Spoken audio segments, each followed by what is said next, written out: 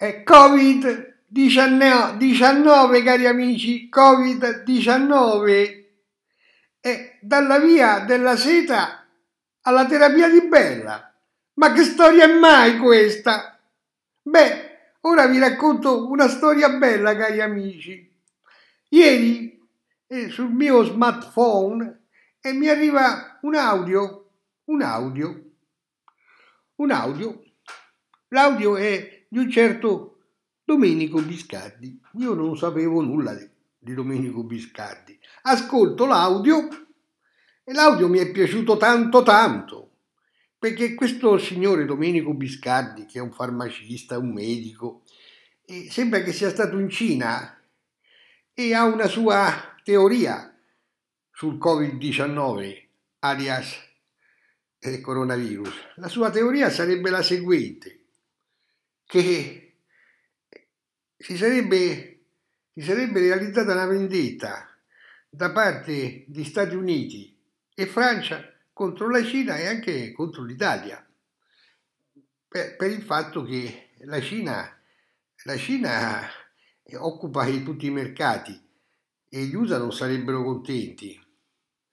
Poi la Francia non sarebbe contenta con l'Italia perché l'Italia tramite Luigi Di Maio ha firmato un contratto con la Cina per la Via della Seta e questo contratto magari lo voleva firmare la Francia, ma avendolo firmato l'Italia la Francia ha perso il primato e allora Francia e Stati Uniti avrebbero fatto in maniera che ci fosse il coronavirus, il Covid-19 in Cina per dare un colpetto all'economia cinese.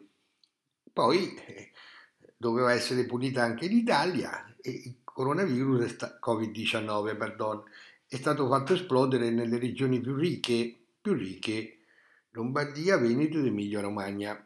Io ci ho fatto un video sull'audio, un bel video ho fatto sull'audio. Dopo aver fatto il video sull'audio ho detto, beh, adesso andiamo un po' a vedere chi è questo Domenico Biscardi, perché vediamo se esiste, non esiste, se è famoso, se non è famoso. E vado sul web, Domenico Biscardi, e salta fuori che sarebbe un facitore di fake news. Ho detto, ma allora io Serafino Massoni mi sono fatto fregare da un facitore di fake news, un facitore di fake news.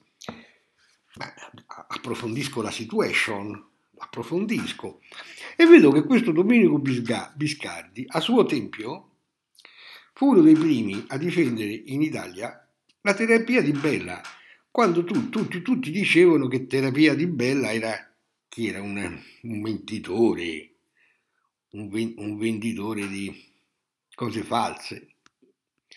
Io ricordo che quando scoppiò in Italia la questione della terapia di Bella, io ero preside di ruolo nei licei classici scientifici e io dicevo subito ai professori, ma questo Di Bella c'ha ragione, i professori dicevano no, non è scientifico, io ebbi ancora, era il 1997-98, ditemi voi se mi sbaglio, non ero ancora sul web.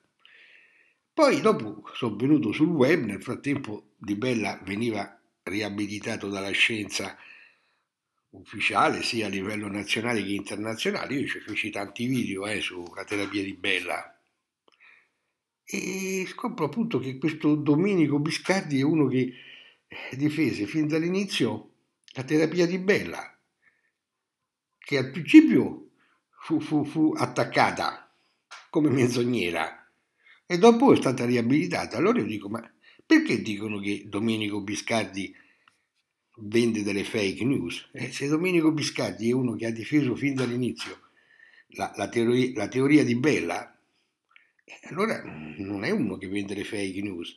Beh, concludendo, circa la teoria di questo Domenico Biscardi, al quale ho dedicato un mio video sulla base di un audio che mi è pervenuto sul mio pregiato smartphone, E io devo dire che magari sul coronavirus, Covid-19, questa teoria magari non sarà vera ma è verosimile.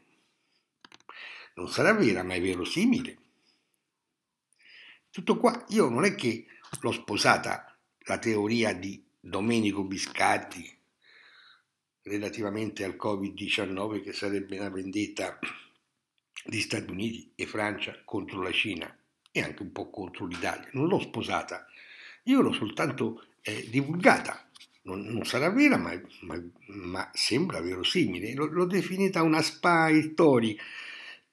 Beh, certo, questo Domenico Biscardi viene definito facitore di fake news, però circa la terapia di Bella, Domenico Biscardi non ha mica fatto delle fake news, perché la teoria di Bella al principio fu attaccata da tutti, però poi la scienza ufficiale ha detto no, Di Bella c'ha ragione. Va bene cari amici, qua io mi fermo e vi dico cosa vi dico, secondo voi che vi dico, come concludo? Tutti in libreria a comprare una copia di questa pregiata opera storico-mitologica che vi spiega come avviene il passaggio, come avvenne il passaggio dal matriarcato al patriarcato. Ok, ok, ok.